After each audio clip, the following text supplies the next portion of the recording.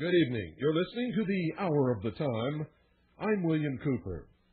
Ladies and gentlemen, make sure you've got pen and paper and that you take copious notes during this broadcast because I am going to blow your mind. Over this and probably the next 2 or 3 broadcasts, I don't know how long it's going to take to cover this material, I am going to expose to you in the law the fraud called the Internal Revenue Service and the fraud called the income tax. I'm also going to challenge and prove that the federal government has no jurisdiction within the territorial boundaries of the several states of the Union. Don't go away. You don't want to miss one single word of this broadcast and the next several. I can guarantee you that.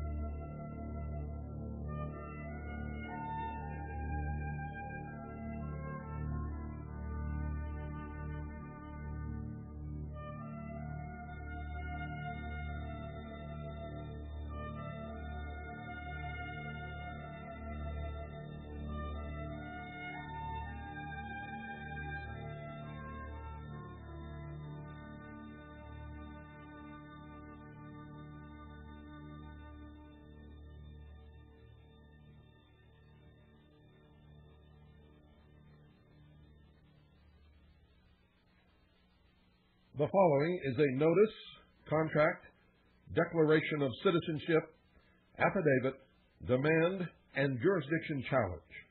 If you are listening to this broadcast, and if you listen to all of this series, you will have been served.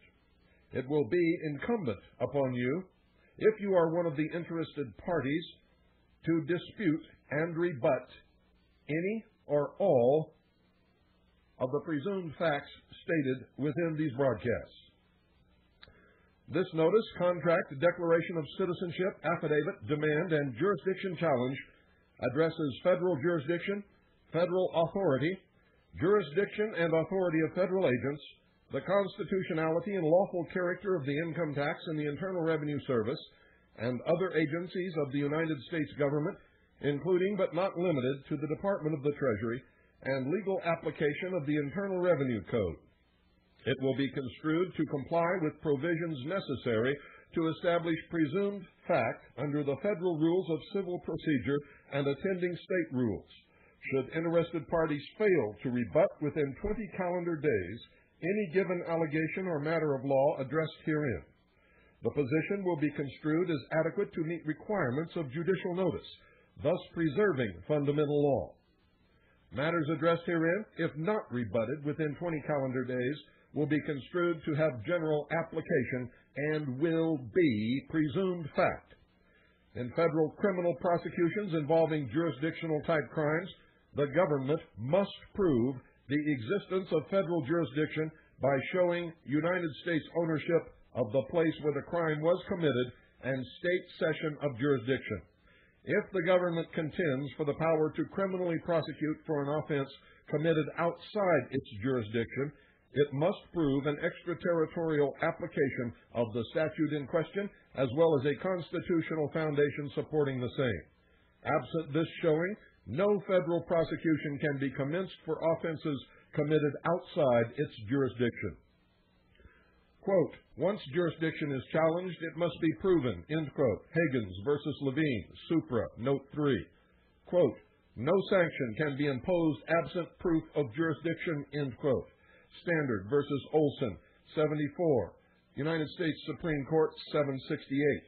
Quote, it has also been held that jurisdiction must be affirmatively shown and will not be presumed, end quote. Special Indemnity Fund versus Pruitt, 205 F2 small d, 306, 201, Oklahoma Supreme Court, 308. All interested parties must make rebuttals within 20 calendar days to the address contained in item number 146. No, all men and women by these presents, de jure, Union State of Arizona, sworn statement, affidavit of fact, Apache County. Whereas the eternal and unchanging principles of the laws of commerce are: 1, a matter must be expressed to be resolved. 2, in commerce, truth is sovereign. 3, truth is expressed in the form of an affidavit. 4, an undisputed affidavit stands as truth in commerce. 5, an undisputed affidavit becomes the judgment in commerce. 6, an affidavit of fact under commercial law can only be satisfied, Roman numeral 1, through a rebuttal affidavit of fact, point for point, Roman numeral 2, by payment, Roman numeral 3, by agreement, Roman numeral 4, by resolution by a jury according to the rules of common law. Item 7, a worker is worthy of his hire. 8, all are equal under the law. The foundation of commercial law is based upon certain eternally just, valid, moral precepts and truth, which have remained unchanged for at least 6,000 years, having its roots in Mosaic law. Said commercial law forms the underpinnings of Western civilization, if not all nations, law and commerce in this world. Commercial law is non-judicial and is prior and superior to the basis of and cannot be set aside or overruled by the statutes of any governments, legislatures, quasi-governmental agencies, courts, judges, and law enforcement agencies, which are under an inherent obligation to uphold said commercial law. Know all men and women that William Cooper, hereinafter the affiant, certifies in this affidavit of fact that the following facts are true, correct, certain, and complete to the best of the affiant's knowledge, belief, and information. I, William Cooper, a sui juris free, good, and lawful Christian man upon the land, who was natural born on the 6th day of the 5th month of the year of our Lord 1943, in the de jure Los Angeles County of the de jure Union State of California, who is currently a free inhabitant, citizen of the de jure Apache County of the de jure Union State of Arizona, in addition to citizen of the Union State of California, and whose mailing location is, all rights reserved, care of Harvest Trust, care of P.O. Box 1970, Eager, de jure Union State of Arizona, non-assumpsit to the venue of capital A-Z, these United States of America, non-domestic, in effect, non-government mail delivery, non-assumpsit to the venue of 85925, does solemnly affirm, declare, attest, and depose. Number 1, that the affiant is of lawful age to make this affidavit. 2, that the affiant is competent to make this affidavit. 3, that the affiant has personal knowledge of the facts as stated herein. 4, that the affiant is not under the lawful guardianship or disability of another. 5, that the affiant makes this affidavit of fact as a matter of record of the affiant's own right, sui juris, in the affiant's own proper self, in propria persona. 6. That the affiant was natural born a citizen of the de jure Union State of California in the de jure Los Angeles County on the 6th day of the 5th month of the year of our Lord 1943. That affiant's wife, Annie Mordhorst, was natural born a citizen of the de jure nation of Taiwan in the de jure city of Taipei on the 8th day of the 11th month of the year of our Lord 1953. 7. That as a natural born de jure preamble citizen of the de jure Union State of California, the affiant declares the affiant's sovereignty extended to the affiant by Almighty God. 8. That the de jure Union States of Arizona and California are of the freely associated compact states of the American Union. 9. That the affiant is a citizen under the 1776 unanimous declaration of the 13 United States of America, also known as the Declaration of Independence, the 1777 Articles of Confederation, the 1787 Constitution for the United States of America, the Bill of Rights ratified in 1791, and precedent decisions of the Constitution for the United States of America, Article 3, Justice Courts of Law. That affiant's wife, by virtue of the common law, as the lawful wife of affiant, is a citizen of the same. 10. That the affiant and affiant's lawful wife are possessed of unalienable God-given rights from affiant's creator. 11. That affiant's unalienable rights are memorialized in and secured by the 1787 Constitution for the United States of America and the 1791 Bill of Rights. 12. That the affiant has not ever, does not now, and will not ever knowingly, willingly, voluntarily, or intentionally waive any of the affiant's rights.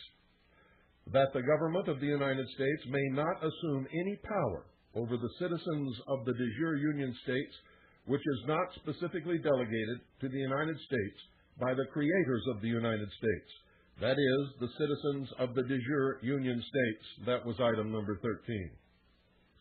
14. That the affiant and affiant's lawful wife do not owe their citizenship to the so-called 14th Amendment to the Constitution for the United States. 15. That the affiant and affiant's lawful wife are not liable for the Title 26 United States Code, Internal Revenue Code, Subtitle A, Section 1, Graduated Income Taxes for reasons of the affiant's and affiant's lawful wife's alienage to the state of the forum of United States tax laws. 16. That the affiant and affiant's lawful wife were not born in a territory over which the United States is sovereign. 17. That the affiant and affiant's lawful wife are not citizens subject to the jurisdiction of the United States as defined in 26 Code of Federal Regulations 1.1-1, small c, to wit, small c, who is a citizen? Every person born or naturalized in the United States and subject to its jurisdiction as is a citizen. 3, capital A, American jurisprudence, let me say that again. 3, capital A, American jurisprudence, 1420, aliens and citizens. A person is born subject to the jurisdiction of the United States for purposes of acquiring citizenship at birth, if this birth occurs in a territory over which the United States is sovereign. 18. That the affiant and affiant's lawful wife are non-resident to and not a dweller within the jurisdiction of the state of the forum of Article 1, Section 8, Clause 17, and Article 4, Section 3, Clause 2 of the Constitution for the United States of America, in which the United States Congress exercises exclusive legislation in all cases whatsoever over said district not exceeding 10 miles square, beyond the seat of government of places legally ceded by the Union States for the erection of forts, magazines, arsenals, dockyards, and other needful buildings, or any other territories or properties belonging to the United States. Consequently, the affiant is not liable for the Title 26 United States Code, Subtitle A, Section 1, graduated income tax for reasons of the affiant's non-residence to such state of forum. 19. That it is a well-established principle of law that all federal legislation applies only within the territorial jurisdiction of the United States unless a contrary intent appears. Foley Brothers versus Falardo, 336, United States Supreme Court, 281. 20. That the affiant and affiant's lawful wife are not a resident of, inhabitant of, franchise of, subject of, ward of, chattel of, or subject to the jurisdiction of the state of the forum of any United States, the corporate state, corporate county, or corporate city, municipal, body politics, created under the primary authority of Article 1, Section 8, Clause 17, and Article 4, Section 3, Clause 2 of the Constitution for the United States of America. Therefore, the affiant is not subject to any legislation created by such authorities, is not subject to the jurisdiction of any employees, officers, or agents deriving the authority thereof, is not subject to administrative, Constitution for the United States of America, Article 1 courts, and is not bound by precedents of such courts. Legislation enacted by Congress applicable to the inferior federal courts in the exercise of power under Article 3 of the Constitution cannot be affected by legislation enacted by Congress under Article 1, Section 8, Clause 17 of the Constitution, D.C. Code, Title 11, at page 13. 21. That as a sovereign citizen of one of the Union States under the Constitution for the United States of America and law, only Constitution for the United States of America, Article 3, justice courts of law decisions are applicable to the affiant. 22.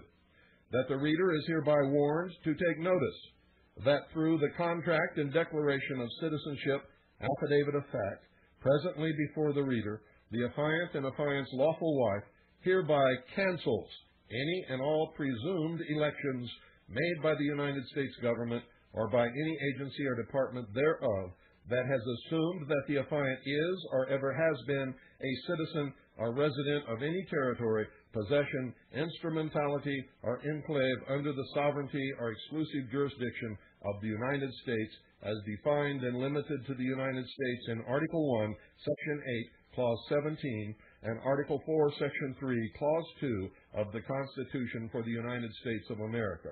And furthermore, the affiant hereby cancels any presumption that the affiant ever knowingly, willingly, voluntarily, or intentionally elected to be treated as such a citizen or resident. 23.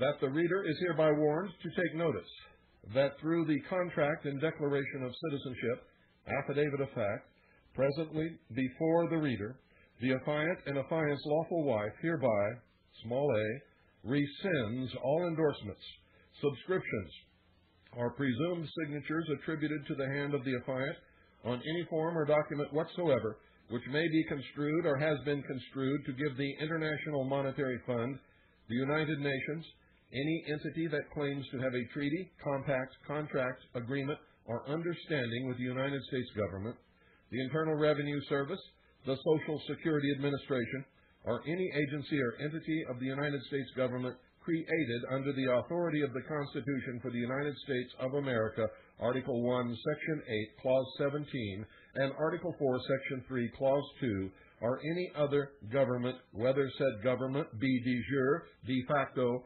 foreign, domestic, local, state, national, international, hemispheric, global, secular, or one which maintains the trappings, vestments, and appearance of a true ecclesiastical organization whatsoever, any authority or jurisdiction over the affiant, through inadvertence, fraud, or mistake, small b, rescinds and makes void ab initio all powers of attorney, in fact, in presumption, are otherwise endorsed or subscribed by the affiant, or which bear a presumed signature attributed to the hand of the affiant, are signed by someone or something else without the affiant's prior knowing, willing, voluntary, and intentional consent, as such power of attorney pertains to the affiant, but not limited to, any and all quasi-colorable corporate governmental entities, private or public, on the grounds of constructive fraud and non-disclosure. 24. That the affiant and affiant's lawful wife are not now and will not ever knowingly, willingly, voluntarily, or intentionally be an officer, employee, elected official, or chattel of the United States, the District of Columbia, or an agency, franchise, or instrumentality of the United States, the District of Columbia, the Royal Family of Great Britain, or the Vatican. 25. That the affiant and affiant's lawful wife are not an officer of a corporation under a duty to withhold. 26. That the affiant and affiant's lawful wife are not an employee, as that term is defined in law and in the Internal Revenue Code, Federal Register, Tuesday, September 7, 1943, Section 404.104, page 12267, to wit. Employee.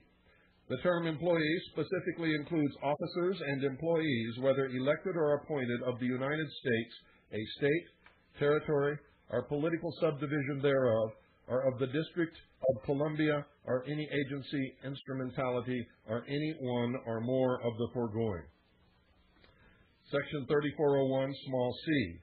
Employee. For purposes of this chapter, the term employee includes an officer, employee, or elected official of the United States, a state, or any political subdivision thereof, the District of Columbia, or any agency or instrumentality of any one or more of the foregoing. The term also includes an officer of a corporation. 1. United States versus Throckmorton, 98, United States Supreme Court, 65 to 66. Number 27. That because the affiant and affiant's lawful wife are not an employee, the affiant does not earn wages as such terms are defined in the Internal Revenue Code to wit. Section 3401, small a. Wages. The term wages means all remuneration for services performed by an employee for his employer. 28. That pursuant to the Public Salary Tax Act of 1939, Title I, Section 1, the affiant does not earn gross income as such term is defined therein. The Public Salary Tax Act of 1939, Title I, Section 1, Section 22, small a, of the Internal Revenue Code relating to the definition of gross income is amended after the words, compensation for personal service includes only personal service as an officer or employee of a state or any political subdivision thereof, or any agency or instrumentality of any one or more of the foregoing. 29. That the affiant and affiant's lawful wife are not involved in any type of revenue taxable activities, including, but not limited to the manufacture, sale, or distribution of alcohol, tobacco, or firearms, any wagering activities, or any other regulated industry, trade, or profession. 30. That the affiant and affiant's lawful wife does not reside in or obtain income from any source within the District of Columbia, Puerto Rico, the United States Virgin Islands, Guam, or any other territory, insular possession, enclave, franchise, or instrumentality of the United States, the District of Columbia, the British Commonwealth, or the Vatican. 31.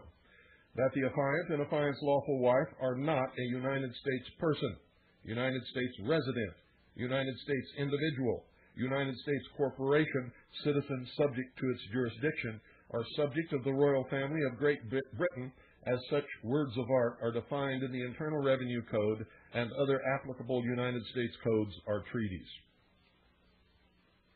Number 32.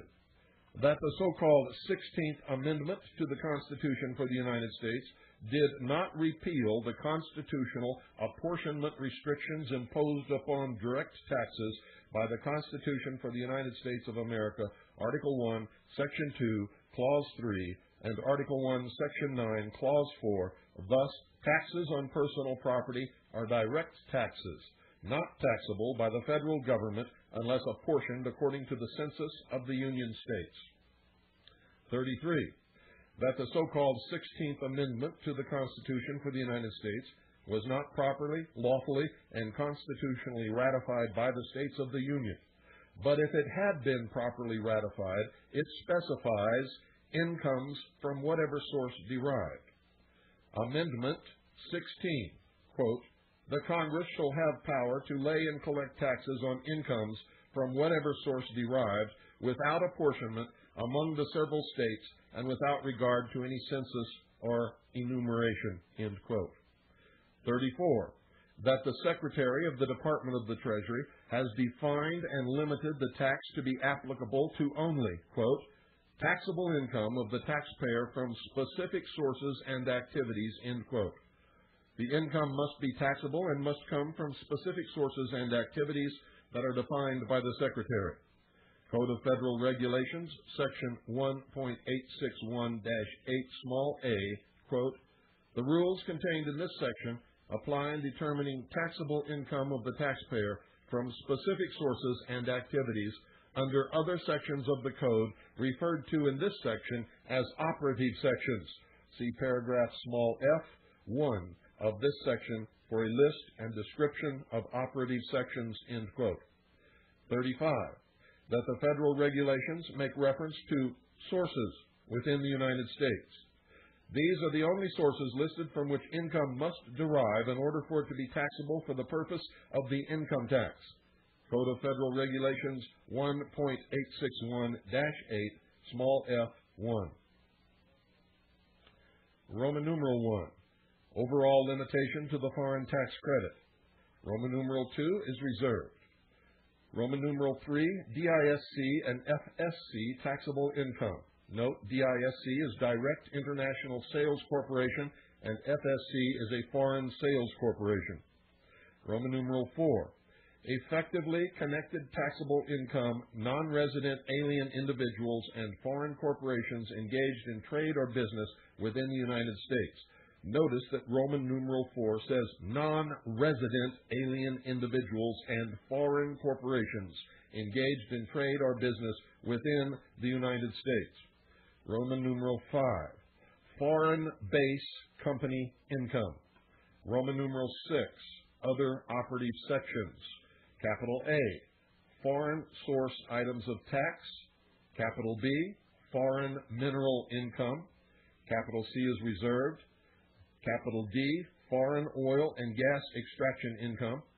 Capital E, citizens entitled to the benefits of Section 931 and the Sections 936 tax credit, which is foreign. Capital F, residents of Puerto Rico. Capital G, income tax liability incurred to the Virgin Islands. Capital H, income derived from Guam.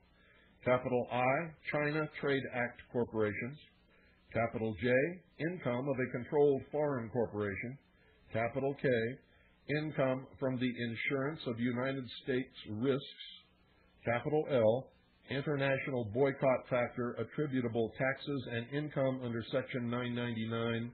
Capital M, income attributable to the operation of an agreement vessel under Section 607 of the Merchant Marine Act of 1936. Item number 36. That the item 35 list explains clearly the gross income involvement in light of the fact that the United States Supreme Court has determined that the Congress acts intentionally and purposely in the inclusion or exclusion of something in a law, or simply, if a particular source is not on the list, then it is effectively excluded from the Income Tax Act and subsequently the legal definition of gross income. 37. That the item 35 list regulation can be described simply as a fence. The United States Congress gave the Secretary the task to encircle and delineate the only area from which gross income and hence taxable income can be derived or accepted from. And the Secretary published his understanding of what was expected of him in the regulations. The list is, in fact, the only definition of sources anywhere in the regulations. Whatever is within the fence is allowed to be listed as gross income. If it is not within the confines of the Secretary's fence or regulation, it is exempt. 38. That some with a vested interest in taking care of our money for us will argue that the phrase whatever sources in the so-called 16th Amendment means any and all sources, and we agree that it does. Any and all sources within the list. The Secretary has defined them, then Congress agreed with the Secretary, and they are restricted to the above list as it is the only list which defines sources. An entry for citizens with domestic income or resident aliens does not exist on this list. 39. That the power of the Congress and the authority it gives to the executive branch is limited to the contents of the law. 40. What is not stated in the law is always important. It is a fundamental legal principle and a basic maxim of statutory interpretation.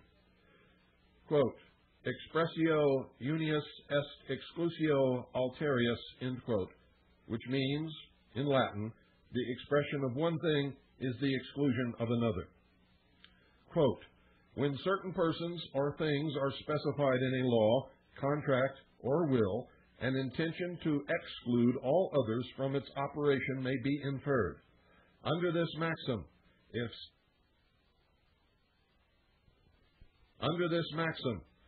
statute specifies one exception to a general rule or assumes to specify the effects of a certain provision, other exceptions or effects are excluded. Black's Law Dictionary, 6th edition. Small 1. Section 61 states that gross income is from sources which are taxable. Small 2. 26 United States Code, Section 861, small a, states that the following items of gross income shall be treated as income from sources within the United States and does not define the specific sources of income from within the United States that are taxable. Therefore, none are taxable. Small 3.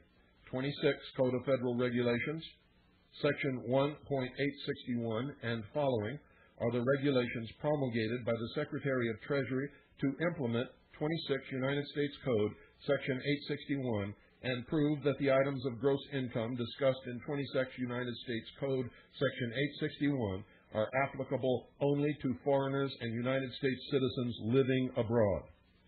41. That all of the regulations applicable to 26 United States Code, Section 864, definitions are directed only to non-resident aliens and foreign corporations. Significantly, the only application of the federal income tax upon the income of United States citizens in existence is with respect to, small 1, a United States citizen's foreign earned income, and small 2, the income of a United States citizen's living abroad. 42. That when you examine 861's regulations, you find the admission in 1.861-8, small a, 4, that income must come from a specific source to be taxable. If you examine the sources in 1.861-8, small f, 1, you will find that the domestic sources are plainly applicable to non-resident aliens and foreign corporations. The others listed are foreign sources that United States citizens would definitely be taxed upon. 43. That there is no direct mention of United States sources where United States citizens can earn gross income. 44.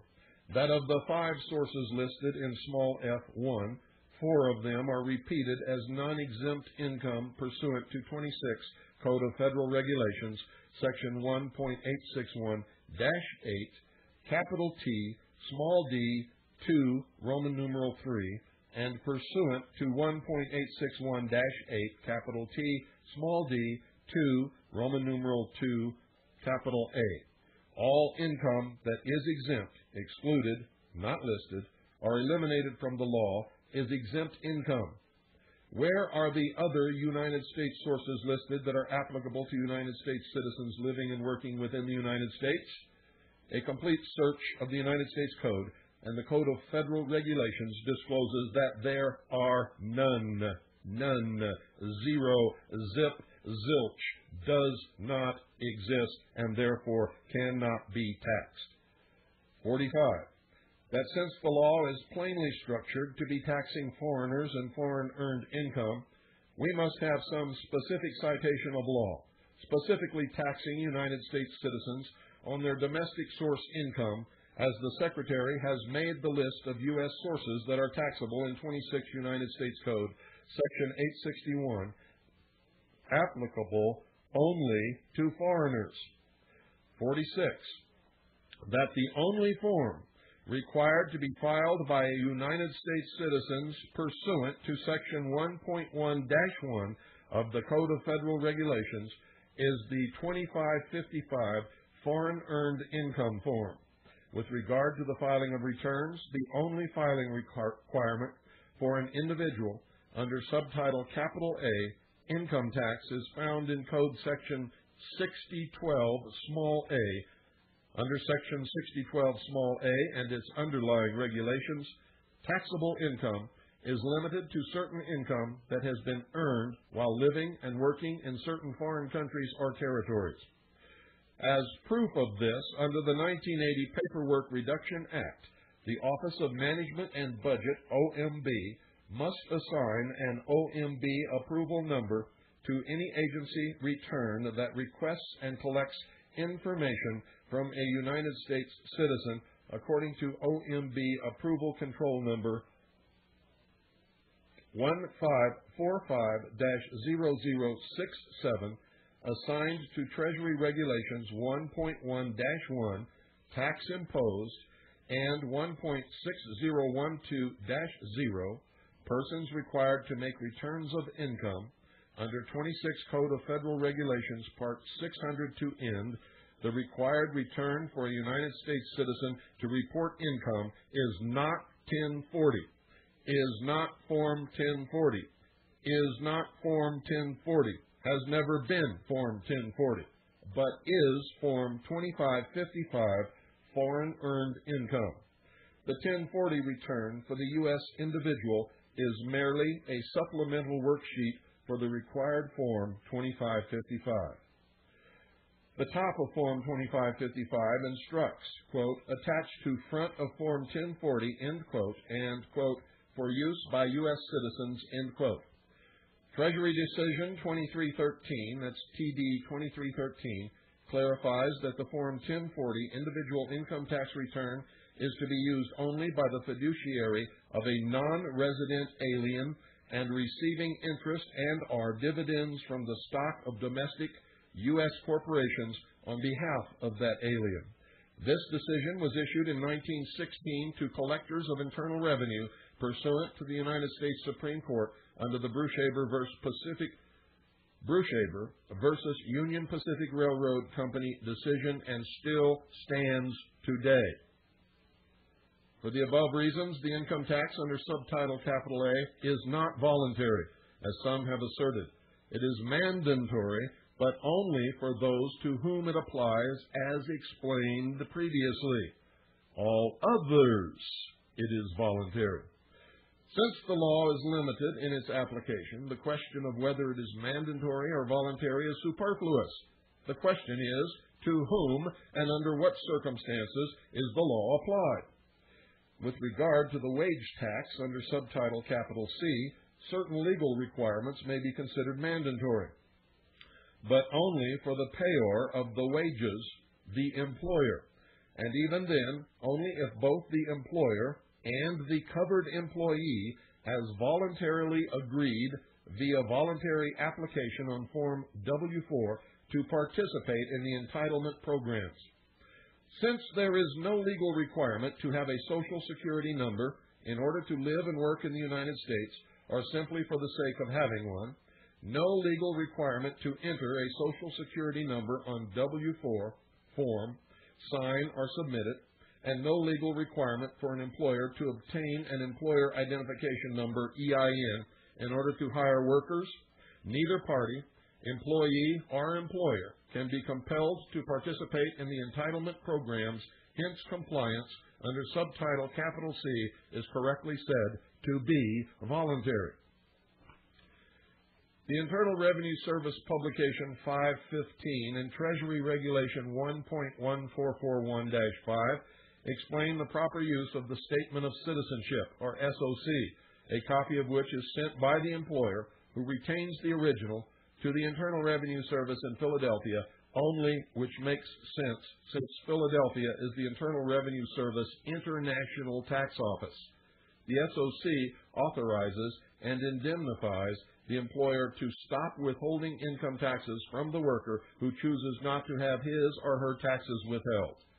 In other words, if you do not wish to have your taxes withheld by your so-called, quote, employer, end quote, anymore, all you have to do is quote IRS Publication 515 and Treasury Regulation 1.1441-5, including a statement of your citizenship, and hand that to your employer, and he is estopped from withholding your taxes from your paycheck. 47. That attempting to pass off Section 61, defining gross income as the section of code as the law taxing all U.S. citizens on their U.S. source income, even if the income cannot be deemed to be from taxable sources, is dishonest in light of the construction of the statute. Since 26 Code of Federal Regulations, subsection 1.861-8, small f1 and -8, capital T, small d, 2, Roman numeral 3, state plainly the taxable sources which a U.S. citizen must have to make income, gross income, and thus taxable income, the latter being taxed in Section 1, it is no wonder that the proper form to be filed pursuant to Section 1 of 26 United States Code and 26 Code of Federal Regulations by a U.S. citizen is the 2555 Foreign Earned Income Form. 48. That exempt income is defined. 26 Code of Federal Regulations, Section 1.861-8, capital T, small d, 2, Roman numeral 2, capital A, quote, in general, for purposes of this section, the term exempt income means any income that is in whole or in part exempt, excluded, or eliminated for federal income tax purposes, end quote. 49. That exclusion is defined in Black's Law Dictionary in part as follows, quote, denial of entry or admittance, end quote. 50. That right after the Secretary stated this, he plainly listed income not exempt from taxation here as follows. 26 Code of Federal Regulations, Section 1.861-8, capital T, small d, 2, Roman numeral 3. Roman numeral 3, income that is not considered tax exempt.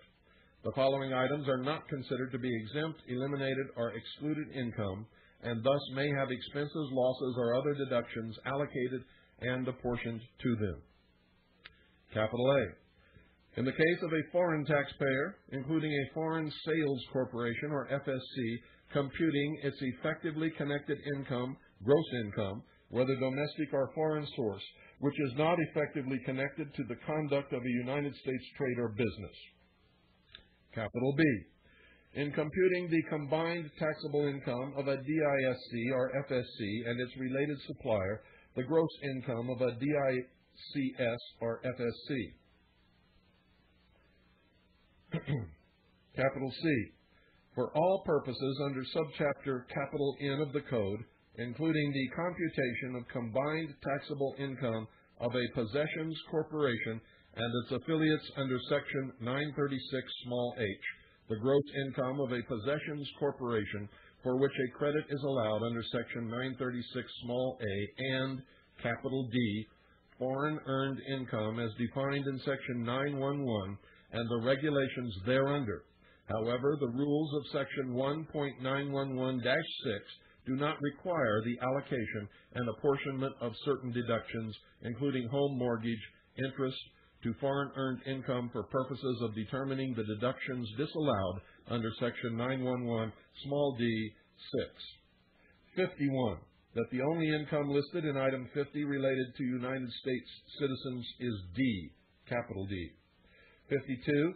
That the definition of wages in Section 3401 small a to be withheld from in accordance with Section 3402 excludes all remuneration paid to U.S. citizens by employers, except income which is deemed to be gross income under Section 911 or other income related to foreign and U.S. possession sources, and we already discussed what is gross income under Section 911. 53. that this law confirms our position in simple terms, according to Black's Law Dictionary, that if the income in question comes from a source excluded from the law, and thus not mentioned within the law as being taxable, it cannot then meet the source requirements of Section 861, its regulations, and thus Section 61 small a to be gross income, and is by definition exempt. 54. That what is not within a law is just as important as what is. 55. That the entire topic of the income tax and the statutes regarding it are built on the foundation of gross income, as defined in Section 61 of the Internal Revenue Code, and that the laws mean exactly what they say. 56.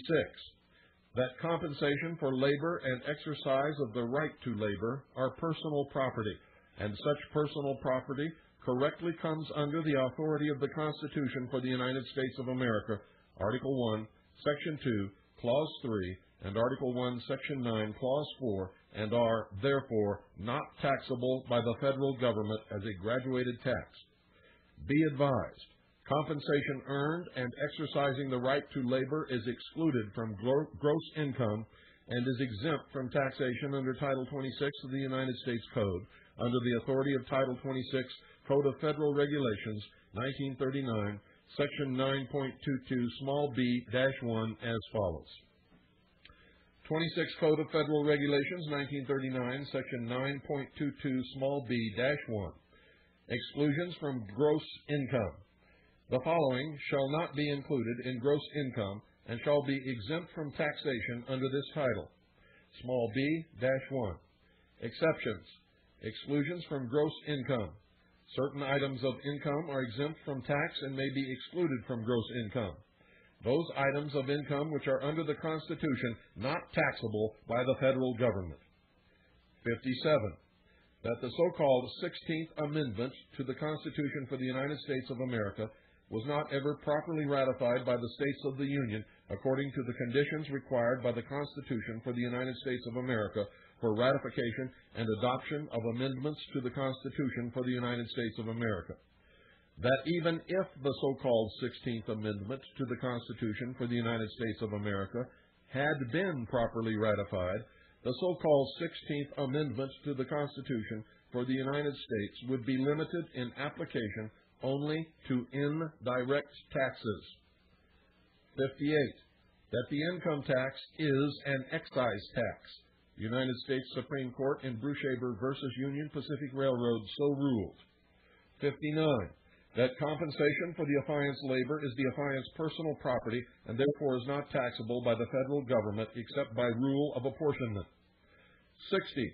That an excise tax cannot be imposed upon a natural-born man or woman upon the land, citizen measured by his or her compensation for labor, because such a tax would be a direct capitation tax subject to the rule of apportionment privilege. 61. That the requirement to pay an excise tax involves the exercise of a privilege. 62. That the affiant and affiant's lawful wife are not exercising any taxable privileges. 63. That the affiant provides for the affiant's and his family's existence by laboring in a non-taxable craft of common right, to wit. The citizen, unlike the corporation, cannot be taxed for the mere privilege of existing. The corporation is an artificial entity which owes its existence and charter powers to the state, but the citizen's right to live and own property are natural rights for the enjoyment of which an excise cannot be imposed. We believe that the conclusion is well justified that a tax laid directly upon income or property, real or personal, may well be regarded as a tax upon the property which produces the income. Redfield v. Fisher, 292, Oregon Supreme Court, 813 and 817, 819, 1939. 64.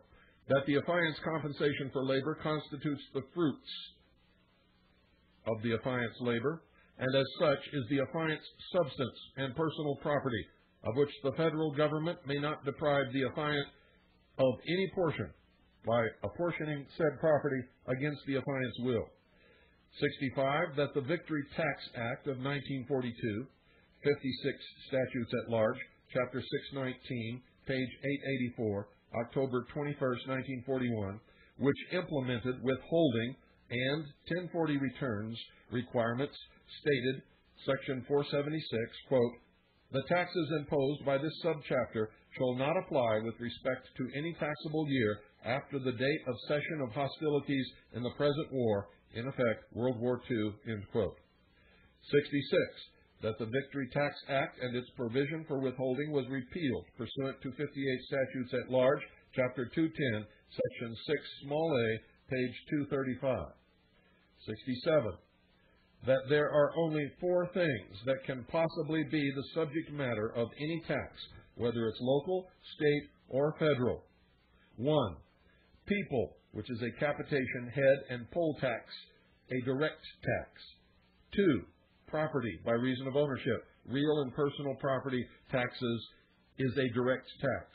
3, revenue taxable activities such as the manufacture, sale, or distribution of alcohol, tobacco, or firearms, and indirect tax. 4, a grant of privilege, for example, state-registered corporate charters granting permission to do business is a privilege by the state's definition and indirect tax. 68, that taxes on the first 2 types, people and property, are called direct taxes, while the 3rd and 4th types, on revenue taxable activities and a grant of privilege, are known as indirect taxes. This definition is not derived from what the tax is popularly or formally named, nor from how the tax is measured. This definition can only come from its subject. 69, that there has never been a head tax since the Constitution was instituted, because capitation taxes are expressly forbidden by Article 1, Section 9, Paragraph 4. This type of tax is outlawed at all levels. That while property taxes are legal in nearly all state and local jurisdictions, they are not legal on the federal level. That the federal government must restrict itself to the indirect class of taxes, duties, imposts, and excises. Quote, "The income tax is, therefore, not a tax on income as such. It is an excise tax with respect to certain activities and privileges, which is measured by reference to the income which they produce. The income is not the subject of the tax. It is the basis for determining the amount of tax," end quote. House Congressional Record, March 27, 1943, page 2580. 70, that the courts have clearly established that the misleadingly named income tax is an excise tax and therefore is an indirect tax. The Supreme Court case, Russell v. United States, 369, United States Supreme Court 749, at 765, 1962, states that, quote, "Taxable income can only be derived from revenue taxable activities. Statements alleging some sort of taxable activity must be made in order to support the legal conclusion that the accused had taxable income, etc., or the indictment is invalid and the court does not have authority to hold a trial." Did you hear what I said? That is my challenge to the United States District Court. We have no taxable income. The indictment is invalid, and the court does not have authority to hold a trial. And on top of that, they don't have authority anyway within the territorial boundaries of the state of Arizona. 71, that the Supreme Court's unanimous rulings in the following cases have never been reversed or overturned. Brushaber v. Union Pacific Railroad Company, 240, United States Supreme Court, 1. Stanton v. Baltic Mining Company, 240, United States Supreme Court, 103. And Flint v. Stone Tracy Company, 220, United States Supreme Court, 107. The court in Brushaber and Stanton held that the 16th Amendment, the Income Tax Amendment, as correctly interpreted, and the income tax itself, when correctly applied, are constitutional because they are restricted to indirect taxes. Notice they're only constitutional as correctly interpreted and when correctly applied.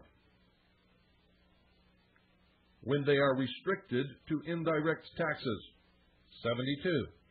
That in Flint, the court held that indirect taxes are never upon any kind of property, money, or otherwise, but only upon particular activities in which the resulting income is used to measure the tax on the taxable activity. Income taxes are only named such because the income connected with the activity is used as the standard or yardstick by which the tax upon the activity is measured. Under the Internal Revenue Code, an activity must be taxable for revenue purposes as opposed to strictly regulatory purposes. Quote, excise taxes are taxes laid upon the manufacture, sale, or consumption of commodities within the country, upon licenses to pursue certain occupations, and upon corporate privileges, end quote. Cooley, Constitutional Limitations, 7th edition, page 680, as cited in Flint, Supra 151. 73, that facts regarding the exercise of a revenue taxable privilege or activity must exist in order to support the legal position that a person had taxable income or was obligated to pay or was required by law to file tax returns or is even considered a taxpayer. And we're out of time today. We will resume tomorrow with item number 74. Good night, ladies and gentlemen, and God bless each and every single one of you. And please wake up and become a real people. Get the wool out of your eyes.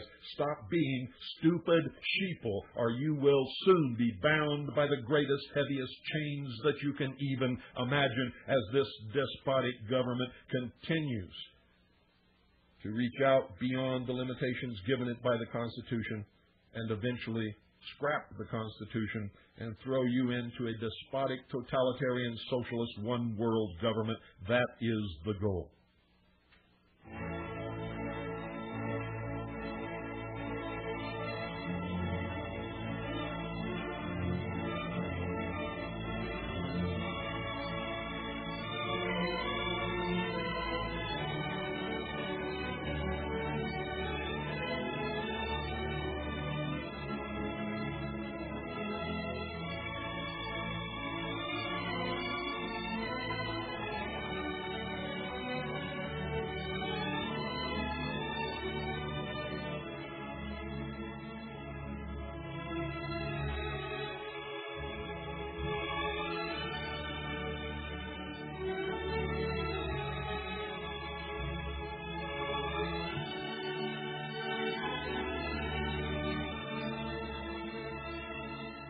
Why do you think, ladies and gentlemen, that President Clinton is in China making love to the communists? It's not about world peace. It's about world enslavement.